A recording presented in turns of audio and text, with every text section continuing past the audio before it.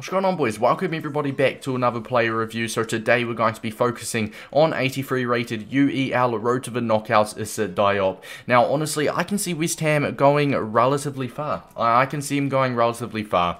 Or West Ham going relatively far. If they get out the knockouts or the group stages, I'm pretty sure he'll be going to an 85 or 86 rated card. I'm pretty sure that's how it works. But 6'4", medium work rates. Maybe you'd want a medium high, the high defensive work rates, but medium will do the job. As for attributes, I mean, pace-wise, 70 acceleration, he goes to 80 acceleration in-game, and he goes to 91 sprint speed with either a catalyst or a shadow. Personally, I'm using a catalyst because shadows are extinct at 5k, and I do not have any in the club, but I would really, shadow, you got to go for a shadow for him. I'm just going to miss out on that defending boost, which is a little bit unfortunate. You could go for an anchor, but I feel like you need a lot more than 75 acceleration. Obviously, with a shadow / catalyst, he goes to 80 acceleration. So in-game, 86 pace is perfect. Defending wise, really solid. Physical, 90 strength with 84 aggression, probably his best attributes about him. No player traits, but he looks like a really solid absolute tank, being 6'4". Looks like a really solid card. So let's get into the player review. As well, I almost forgot to mention an update on the current player review leaderboards. In first, it is currently David Ginola with a 9.4, followed closely in second with Inform Rafinha, and in third, Ones to Watch Talisca with a 9.2.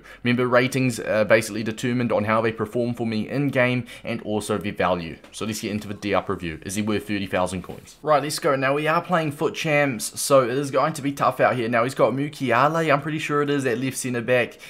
He's got an Icon Raul in there. This is a really nice team. It's going to be a hard match. We won our first champs game, so we're currently 1-0. Anything can happen, right? Let's see how this goes. Go on, Diop, gets that interception. That's absolutely lovely. As you can see, you're staying back. He saw the ball, ran up, got it out. Lovely interception. 20 minutes in, relatively even game at the minute. Diop, what a tackle, man. Being 6'4", he just towers over your opponent. We push it up a little bit with him. Let's get that ball away. Absolutely fantastic, boys.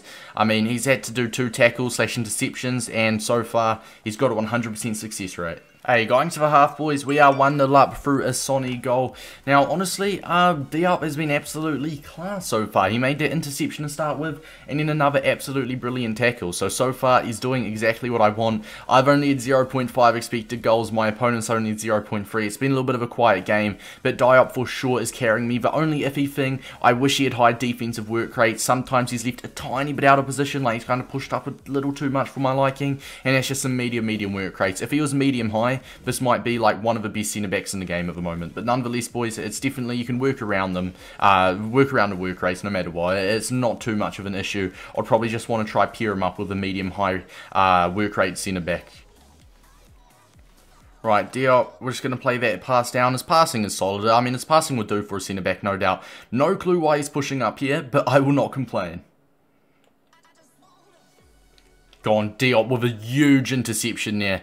Absolutely huge. If he didn't give that interception, I might as well be 2-1 down right there. That is absolutely class, man. Absolutely class. Well, we did end up taking it to penalties and sadly losing on penalties, but Issa Diop was honestly the best player on the pitch. Now, starting off with his pros on the right, it is going to be his defending, it's going to be his physical, and it's going to be him being 6'4". He's an absolute monster. As well, I would like to mention his interceptions was absolutely fantastic. Now, honestly, he was just fantastic. Him and Upamecano at the back, they were just 2 absolute tanks. In my opinion, they were I don't know, I feel like I'm tempted to actually, you know, keep this card. I want to try Sniper Shadow and try literally keep this card because he is absolutely fantastic. I don't know how I'm going to fit him in my team, but I'll try find a way. Obviously, he gets a strong link down to Fabianski in net with a West Ham, and I mean, if you could work him in your team, like, you know, Premier League French, quite easy to link. He gets a strong link with Raphael Varane as well. Simply a really good card. Recommended Kemsol, it's obviously going to be a Shadow. Sadly, I couldn't pick one up, so he went for a Catalyst, and his passing was actually really good.